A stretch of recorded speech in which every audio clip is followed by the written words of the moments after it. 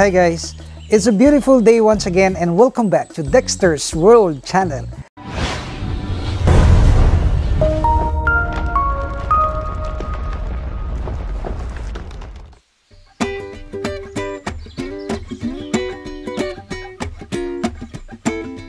Well, we are here in this very small breeding facility, and this property is actually very remarkable to me because since we started vlogging on YouTube, we use this property as our demo farm. And in fact, we started from scratch, really from scratch literally, because we don't have any boxes, we don't even have these concrete tanks before. But because of your help and because also of our income that has been generated out of our video, we were able to introduce improvements on this particular breeding facility. And as you can see, we already have here so many concrete tanks for our breeder fish. And before, we used to utilize these wooden boxes. We are using the tarp and even this light materials that we are using just to be able to breed our fish. The positive attitude towards our goal is really very important. That's what I have in my heart. I have to persevere no matter what it costs. And today we already have this big improvements. We have here flowers, they're flowering. And also, as you can see at the back, that's our room for editing purposes where our editor and videographer will hold office every day. And these are a lot of improvements if we're gonna think back 2 or 3 years before. And I'm so thankful to our God for allowing us to have this development. Of course, without His help, I can do nothing. And now let me give you an update about our breeding of this goldfish, this carp, even the smallies, and this catfish. Since we started vlogging on YouTube, we were mainly talking about how to breed this ornamental fish. And we are revealing to you guys our secrets, how to breed this betta, how to breed this Japanese koi, this goldfish, and even breeding of these ducks, these chickens, these quails, these goats, and many others. And you can browse that in our previous videos and you will learn many things. But today our focus is not the breeding of this goldfish and the carp or the Japanese koi or the smallies as you usually witness, but we will talk about our success in breeding this catfish. We all know that this catfish can be a good alternative food for meat, meaning that if you are having problems with your health, then you can go for the catfish. If you cannot anymore eat the meat, well, of course you can consider the catfish because these catfish are the best alternative source of nutrients also instead of meat, and it has low in cholesterol. So let me share with you something different. Because in our previous videos, we were talking about the hormones, which is instrumental for the success of our breeding. And these hormones are injected in the body of this catfish.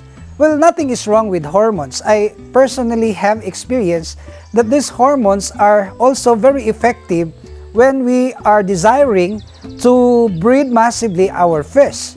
And many of you asked where to buy these hormones. Well, you can just buy this online. And you can also do a research about the dosage, and this is what I did. But there is one thing that I would like to share with you. I have observed that the breeding of this catfish may become successful even without these hormones. Yes, you heard it right. I have tried breeding this naturally. And maybe you will ask, what is that natural breeding? Well, this natural breeding is the same way of breeding our Japanese koi. We will just put the male and female catfish together and they will lay eggs so massively, and that's what I did. I really have produced plenty of this catfish now, which I am about to release to the mud pond that we have prepared. Well, we have tried growing our goldfish, breeding and growing our goldfish, and all other kinds of fish, the betta, the guppies, and it's lucrative. But I believe that this breeding of catfish is also comparable to breeding other types of fish because this is also in demand in the market because this is consumable. You can eat this one. And I have decided that we are going to load this thousands of fingerlings of this catfish to the mud pond that we have emptied in our last video.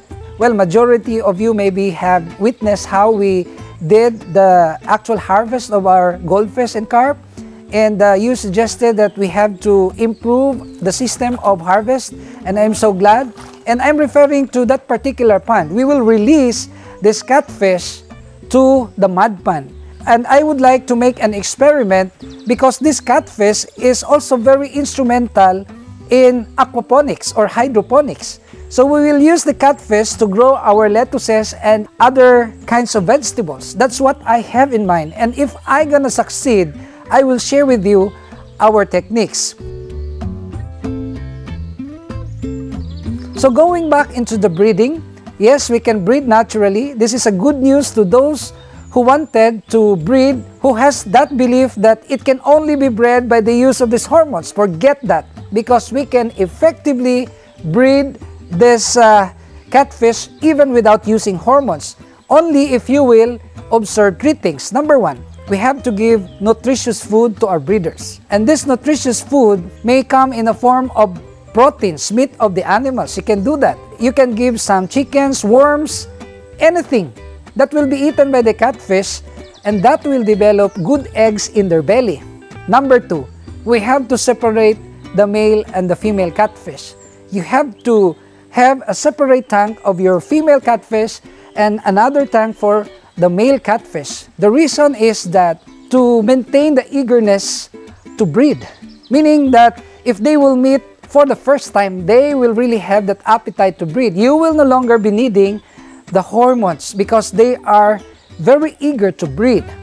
And when breeding your catfish, of course, like the Japanese koi, be sure that you are going to breed this during full moon or any other day as long as there is moon. First quarter, last quarter, that's good. And another thing that I have to reveal to you is a good spawning tank. The good spawning tank will allow you to have high hatchability.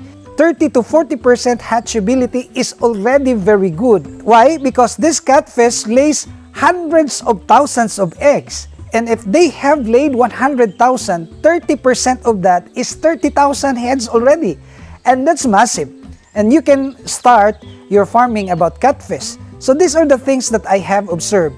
So now let me take you to our breeding facility right at the back of the second branch of our pet store. Let's have a closer look at the fingerlings of this catfish.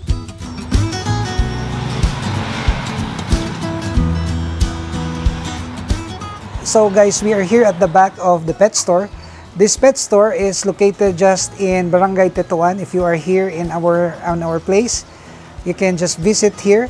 And this is at the back where we utilize this place as our breeding facility for the catfish.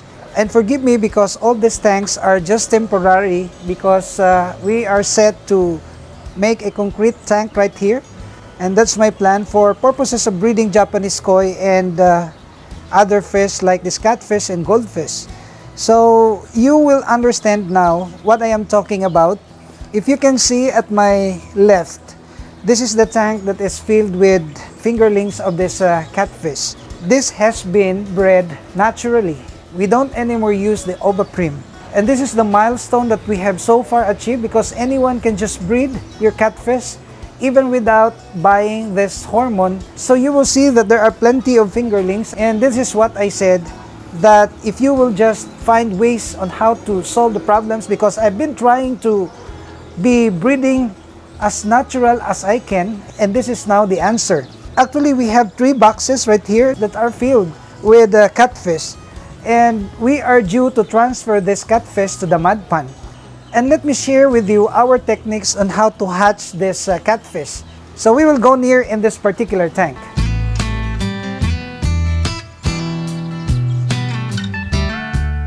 So guys, we are just right here at the side of this tank.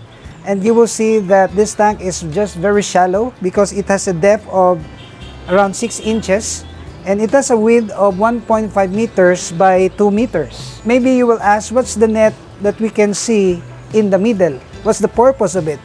This is my egg collector, actually. And we don't breed our catfish here. We breed our catfish right here in a more deeper tank. And we use this net as our egg collector. Yes, we put that net in order for this catfish to spawn their eggs on the net. And all those eggs that have stick on the net will be lifted up and will be transferred in another tank, which is clean. And this is the tank that I'm referring to. After 24 hours, you will observe that the fertile eggs are beginning to turn like a larva of the mosquito. You will see wigglers of this catfish. And this stage is very crucial because all the eggs that are here that are spoiled will become now the source of the bacteria. So we have to remedy this situation. And how? Is to lift this net up, because I presume that all the fertile eggs have already been hatched and all those that are not fertile are not hatched and still stick on this net. So we will lift this up now, and you will see that there are many spoiled eggs. And we will do this very carefully just to make sure that we will not include or we will not stir up the water so that the hatchlings will not be affected. Okay, so we will remove this net very gently. And this is just an ordinary green net that I used to cover my mud pond there at the pet store. This is it. So we have successfully lifted this up from the water, and you will see that there are eggs, so many eggs right here. See, there are so many eggs, and these eggs could not anymore be hatched because it's been 24 hours and they are still stick on this net, and their color is whitish. So this is an indication now that these eggs are no longer be hatched. So this is it. We'll put this inside in this pail. So this is now the tank that is filled with wigglers of this catfish. And this is very crucial, as what I have said, because you have to monitor the water. The water management during this time is really very important. Well, you know that catfish are really very hardy fish, but if they have just been hatched from the eggs, they are so sensitive. And that is why I would like to emphasize that the use of methylene blue is also very important. I have here the methylene blue, and this is my way of preventing bacteria to get inside in this tank. I will put some 10 drops of this methylene blue to protect the fish from the fungus, because there are actually unhatched eggs, spoiled eggs that are here. For us to protect the fungus from developing, or the bacteria, we will use this methylene blue and ensure that all these fish will survive. So after 72 hours, this fish will become big and very visible. They will start to swim, and this is also very crucial because we might be tempted to give them food. No, we don't give food, especially live food, the Daphnia or the Artemia, please don't give, because they will die. You will start feeding them when they are already freely swimming, and that's on the 5th or 6th day. That's the time that we start feeding. And maybe you ask, what's the first food? I recommend the prawn feeds, which we normally feed to the fry of this Japanese koi. But if you don't have, the good thing is that they can be fed with boiled eggs, hard-boiled eggs. So you will get the yellow one and feed them to the catfish. But we have to regulate, because these unconsumed eggs will also become the source of the fungus or bacteria that will kill our wigglers of this catfish. So this is really very crucial. So now you will see the actual releasing of this catfish to the mud pond. We will catch this one, and then we will release this to the mud pond, and we will wait for how many months, and then we will harvest this one.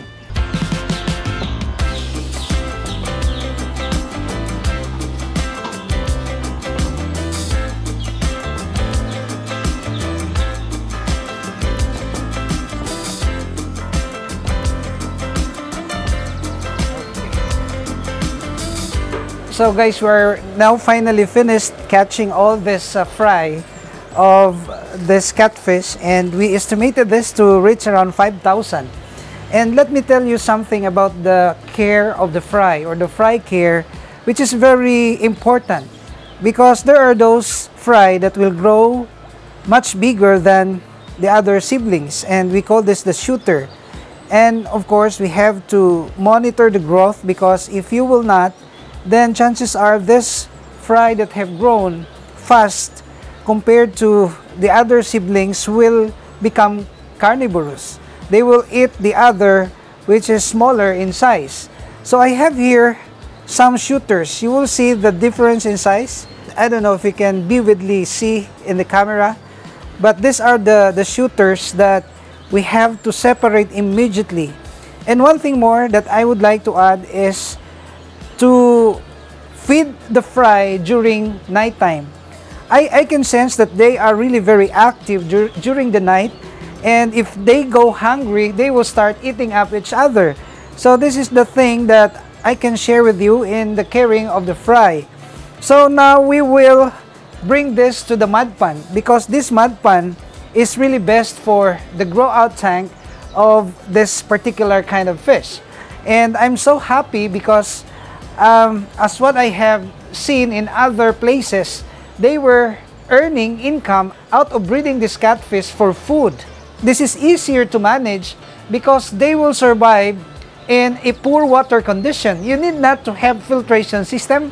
You need not to have a very clean water for them to grow, but they are just growing in the mud. What is important is for us to have a good place for them, a bigger space for them, so that they will grow faster. And I will try also to raise them on a concrete tank, and we will have a comparison between raising them in a concrete tank and raising them in the mud pan. And we will see the difference in growth and in the maintenance, and also the expenses that we are going to incur. As what I have promised you before, this is gonna be an integrated farming where we can learn together the do's and don'ts, the pros and cons, the negative and the positive. That is why I promise you to just stick around and we will learn this together. This is business actually, and this business would lead us to prosperity. I'm so glad reading all your comments, because your comments have also inspired me a lot to do something better. And these are the things that propelled me to dream big, because you are there to support me. So now we will go to the mud pan and you will witness the actual release of this very innocent fry of catfish in the mud pan. So come on, let's go.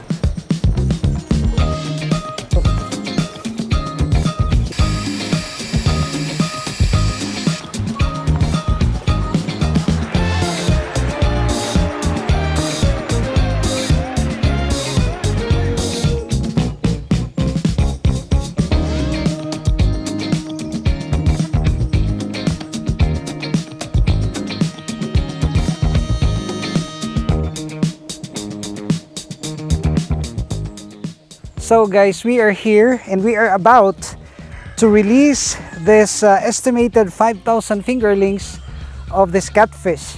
And as you will recall, we made a good harvest out of this particular pond, and we are so glad because despite of the presence of this snakehead fish that devoured some of our fingerlings, we were still able to have a good harvest. And I am 100% sure that there are no predators that are here, because we already made a clearing operation. We already have made sure that this is gonna be free from predator fish.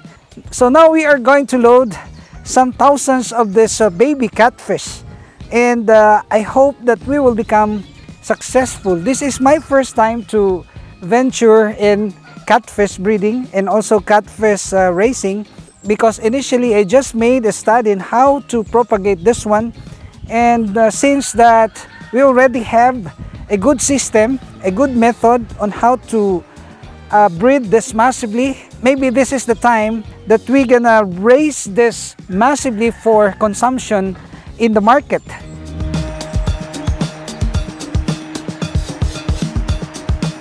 So guys, we will have to make some test if this water is good for the catfish. Of course, we have to do this because we will just want to make sure that this water is not toxic for them. So I will make some test. So I will release some of them here, and I hope they will not die. If this water is not toxic, they will survive. I'm confident that this water is good. Wow, we have so many here. Oh, wow, see that? We already used the water from the pond, and we will observe their behavior, and it looks good actually. So they are not affected, because if this water is toxic, then they would have died, since we have put them here 5 minutes already. This is it. 5,000 of them, more or less 5,000.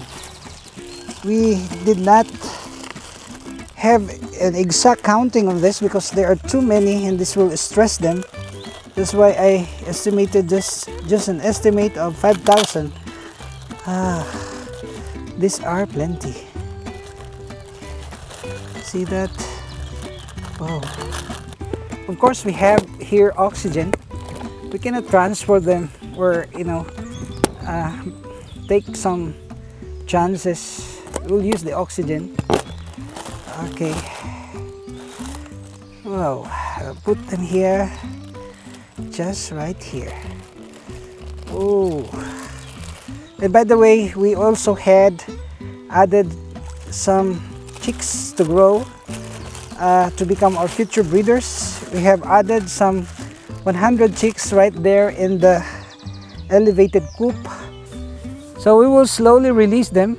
We are slowly doing this one, and we will gradually release them in this very beautiful and spacious place for them. So this is it. Arnel is doing the right thing now, just to acclimatize and gradually acquaint them with the new water. So since we already have put them for a couple of minutes here inside this container using this new water, and their behavior is just okay, so now we are 100% sure that they are safe with this kind of water in this mud pond, and I think this is best for them. So we will now release them.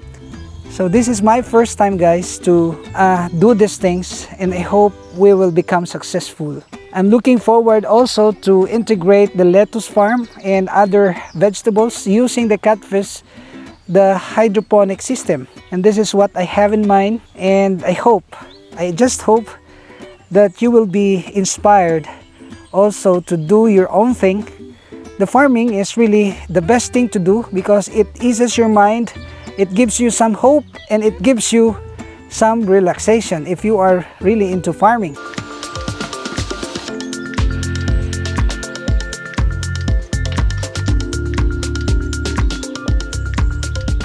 So guys, we have just released some estimated 5,000 heads or fingerlings of this catfish, and we will wait for some time to witness whether or not they grow or they die.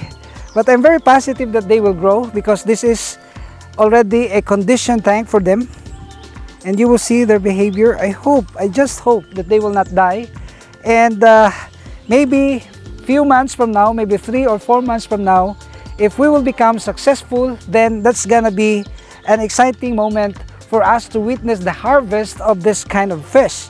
And I hope you will continue to be inspired by this channel, and you will continue to like and share our videos. We are uploading videos every 3 to 5 days, and if you are not subscribed, may I humbly ask you to please subscribe and hit that notification bell so that you will be notified of our regular uploads only here at Dexter's World.